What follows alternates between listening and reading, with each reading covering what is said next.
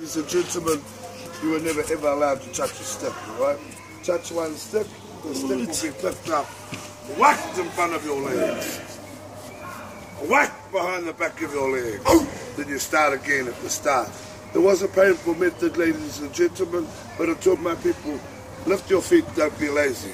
You enter out onto a battlefield, the enemy war party or the enemy tribe, they have no time for those who want to be lazy. You just become the enemy war party. Yeah! Kentucky Fried Human. Or human chow mein. Now, ladies and gentlemen, alright? Long story short, I need 2 ladies and 2 men to come down here. Was dedicated to your gifts, your skills that you acquired over your lifetime. So in days of old, hunter, food gatherer, warrior, master carver like my brother over here, master tattoo artist, or so on. So you could equivalent that to a resume, okay, or a CV, things that you accomplished. Now the left hand side of your face, dedicated to your mother's family tree. Your right side, that was dedicated to your father's. So your genealogy. As for our maidens, they would only receive a marking on their chin. That is called a moko kauai. It represents a spiritual guardian night out to my people. Now the reason why our women received this marking is because they were the guardians, the nurturers of our children during the daytime. So our women played a very vital role with bringing forth our warriors, our chiefs, that would still yet to flow from her womb. But other than that, folks, that's a very brief insight into this house here, into these 2 beautiful art, whakairo, our carvings, and our facial markings tama. Now, if you have any questions, please remain behind, ask. Welcome to our home of Tawanga, he re pā, and also welcome down to this house here, Te Whare a Tāne Rore, dedicated to the art form of haka. Does anyone know what the haka is? Yes. War dance.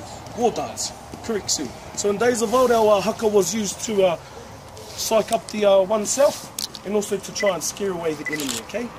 9 times out of 10 it didn't really work, so we ended up fighting to the death anyway. But a small bit of good news for you this evening, there will be no dying. Now, in order for us to be able to show you what a haka is, I need all the able-bodied gentlemen to come on down. So if you can walk and talk, gentlemen, your services are needed. Come and join me, gentlemen. Come on down the bottom here. Side by side here. My brothers will sort you out into lines. Best part of you facing our audience. Where are you from, sir? Australia. Australia. G'day, mate. Yeah. Come do a haka, mate. I like your beanie. Well done. In the middle here, let's take 2 steps back, gentlemen. That's great, thank you. Alright, ladies and gentlemen, once again, let's say this all together. Haka! Haka! That's what our warriors here are about to perform on behalf of you, our family. But to capture this historic moment, please get your digital devices ready. Let's post this up on Facebook and YouTube. Let the entire universe know what's happening here this evening. Okay, gentlemen, my brothers and I have some simple commands and actions for you to follow. We're going to start with our first one, which is simply tweeting, hands inside and shaking like so.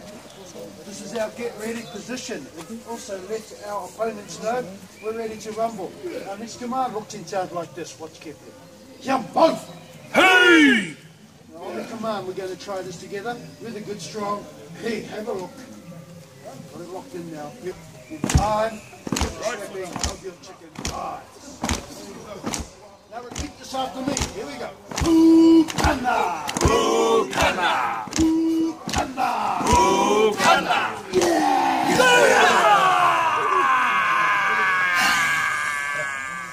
You feel better after that, gentlemen? You just let something go. Now what we are going to do is capture the beat. Jump on! Hey!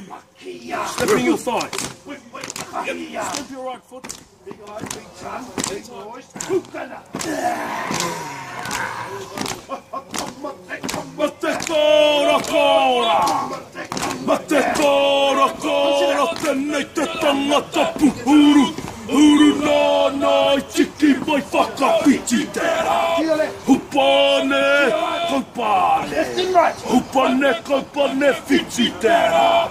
Hei! Ukana!